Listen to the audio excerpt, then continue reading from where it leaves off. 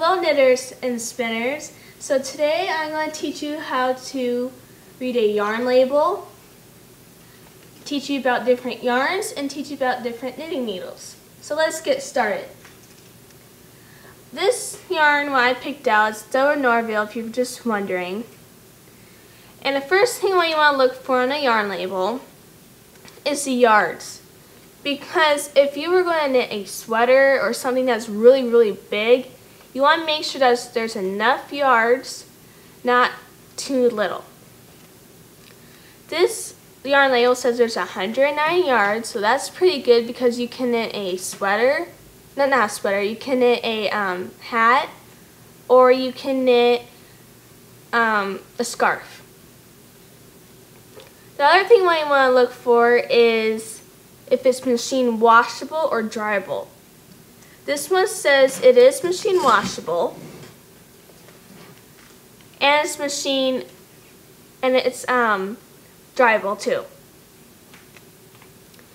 And when it says machine washable, you really want to read what it actually says, because if it was going to say inside out, that's mean you really want it to be inside out, because if it wasn't, it's probably going to ruin your yarn or your project. You want to make sure what kind of weight is it, because if it's really thin, and if you want to make like a scarf, that's fine.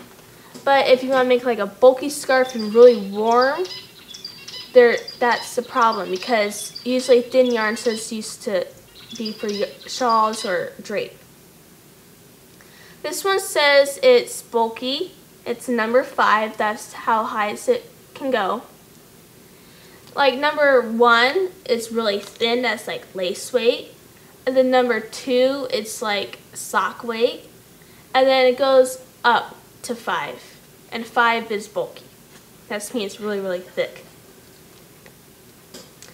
The other thing we want to look for is what size knitting needles and a crochet hook. But I don't crochet, so I'm going to talk about knitting needles. It says it uses a size 9 to 11 knitting needles, so that's pretty good. How many stitches to the inch? That's also really important. It says 3.375 stitches to the inch, so that's pretty good. The other thing what you want to look for is what kind of color it is, if you were just wondering. And that's all for the yarn label. So now what it looks like. Now I'm going to teach you different kinds of knitting needles. These are circular needles because it's attached by a cord. And these are to make hats. So that's really useful because it makes a long tube. Or if you have like a really long project with tons of stitches, that's also good. These are wooden needles because they're made out of wood, and sometimes they call them bamboo. And these are really nice if you're a beginner at knitting because your stitches don't slide off the needle. So these are really good. These are metal needles, and you can see that they're kind of slippery, but they're alright if you're a new beginner. But I recommend the bamboo if you're a new beginner. These are double pointed needles because they look like this. Just hold on. They look like this because they have 2 points at both ends, I mean. And they're really good for socks, or if you're gonna make like a baby hat and you want to do like the old-fashioned way, that's what they call it. But that's what the double pointed needles look like. And these are also bamboo. Okay, that's all for the knitting needles. Now I'm going to talk about the yarn. Okay, you can see that this yarn is bulky because it's very thick and it's really heavy looking.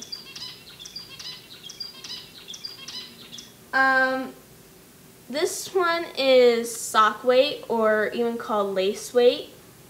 I do not recommend this if you are a new beginner because it's really thin. It's really hard to work with. This is another bulky yarn, as you can see, and this is a felting yarn because it's made of from 100% wool. And also when you're looking at your yarn label, you want to see was made out of like 100% wool, 100% acrylic, or 100% alpaca. This is a sport weight or even a worsted weight. So that I really recommend sport weight or worsted weight if you're a new beginner. I really do not recommend this if you're a new beginner because you can see it has like these little pom-poms in between the yarn. This is good for like really bulky scarves like this yarn is for. It's really good for like an advanced beginner or even an intermediate as well. This is another sport weight or worsted weight. And this is another felting yarn as well. Okay, that's all for today. Bye!